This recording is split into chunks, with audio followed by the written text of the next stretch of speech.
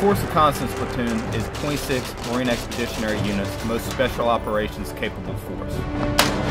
We're composed of the highest trained unconventional forces that the Marine Corps has to offer.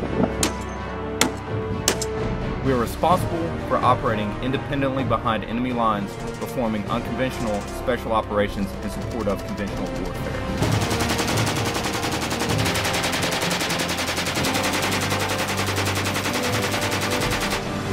Our sole focus is to support our MEU combatant commander and executing our assigned tasks with swift and deadly resolve.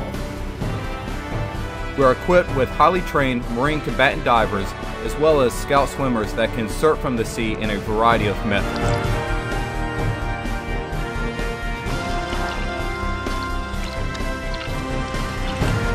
During this deployment, we've conducted heliborne casting operations from the USS San Antonio while working with U.S. Naval Special Warfare.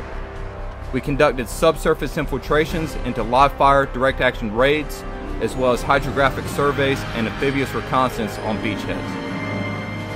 We refined our amphibious insertion methods in multiple countries within the 5th Fleet area responsibility.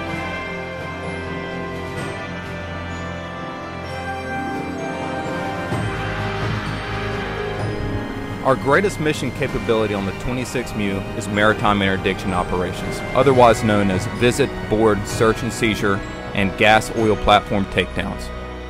At the beginning of the deployment, we honed our skills at the NATO Maritime Interdiction Operations Training Center in Crete, Greece.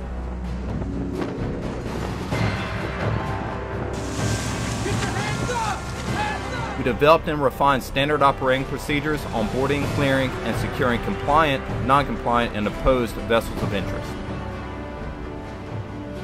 We enhanced our abilities to be able to interdict a variety of vessels, both large and small, during the day and night.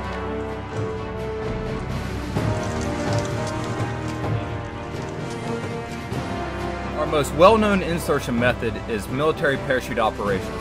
We have conducted over 20 jumps in 4 different countries within the past 6 months, to include a full mission profile, nighttime, high altitude, low opening, otherwise known as HALO, into an airfield seizure.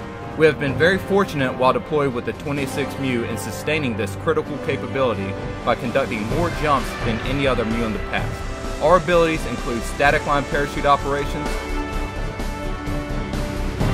double bag stack line parachute operations,